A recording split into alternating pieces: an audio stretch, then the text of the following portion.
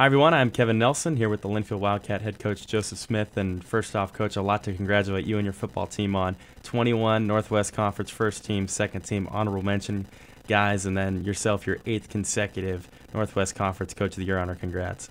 Well, thank you. It was certainly nice for our team to be recognized in that fashion. Northwest Conference Championship for the 8th consecutive season as well, at least a share of it. This one you won outright with a win over PLU 27-10. You talk about wanting to have those tough games in your conference. You faced a tough defense in PLU, and they kind of gave you guys a run, leading at 10-0 at one point. But then you went on that 27-0 run for the rest of the game. Was that kind of that game you're looking for right before the playoffs? Does that help you guys more than anything? I think it really does. I think you're right on the way in which they came out and played. I thought tremendously aggressive and tremendously aggressive. I was really impressed with what they did and took some of the things that we like to do away with some really aggressive secondary play, and their front six did a really nice job disrupting some things, and took us a while to loosen them up. I think once we finally started throwing the ball down the field, that really broke their back. But the turnovers and penalties really slowed us down in that first half, and I was really, really pleased with the way our defense kept them out of the end zone, essentially, in that first half, where we put them in some really bad positions with some turnovers and bad field positions. So I think our defense kept it close, and then, of course, the drive we had there at halftime was big.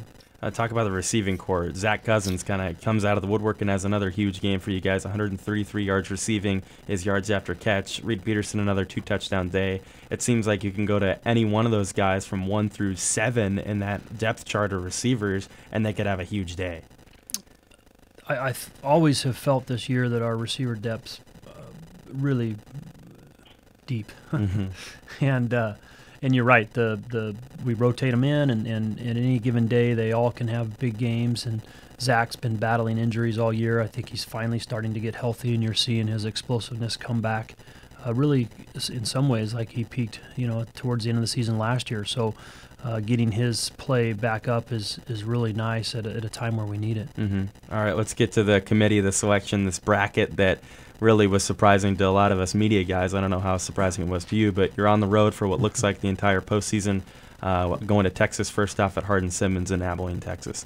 Right. It's certainly disappointing for our conference. It's hard to see where our conference is champions not getting to host a game, but probably giving it the SCIAC reputation or something. I don't know, but in any case, it is what it is, and we knew that we'd be probably lined up with Mary Hardin-Baylor at some point. I think it's just a little earlier going to Texas than we maybe thought. So, I think I would love to see a bracket someday where it's a real bracket. The geographical disadvantage of being in the West is real. We've said that for years. I think the teams coming out of this region just have a great uphill battle comparatively to others, mostly in attrition. It's not necessarily just winning the games. It's what do you have left after 3 or 4 grueling early round battles. When you finally get to the top 3 or 4 teams in the country, who do you have left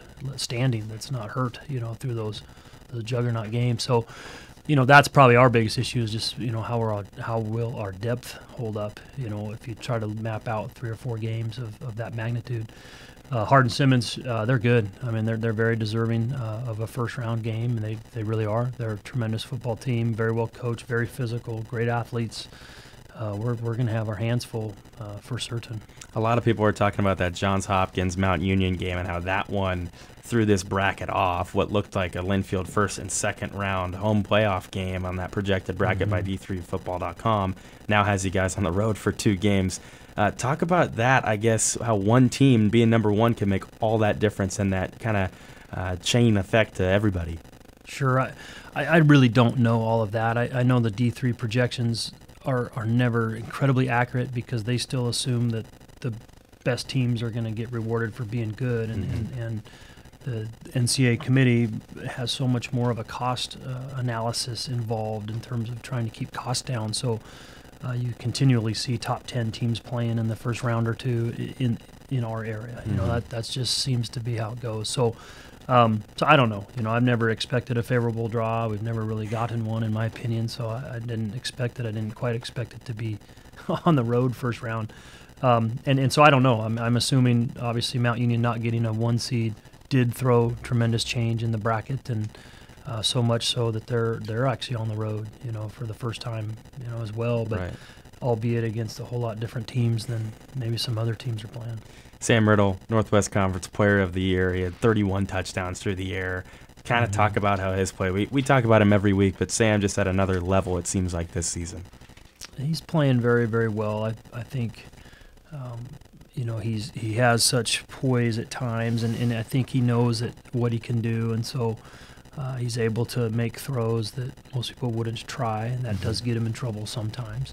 But he is playing at a very high level. I love his touch and his accuracy when he needs it. Finally, how does your team match up with Hardin-Simmons? By the numbers, it looks like a mirror image of Linfield and Hardin-Simmons. I think that's really fair to say. The two teams play really good defense. They've got explosive receivers. They've got a very good, dangerous quarterback, a good running game to go with it. They are bigger than we are, up front in terms of O-line, D-line. They're very big and physical. So they'll be a tough matchup for us up front, I believe, and certainly with what they do schematically. I love how they're coached. They're tough. They play hard. Be a great game. Coach, thanks for the time. Good luck.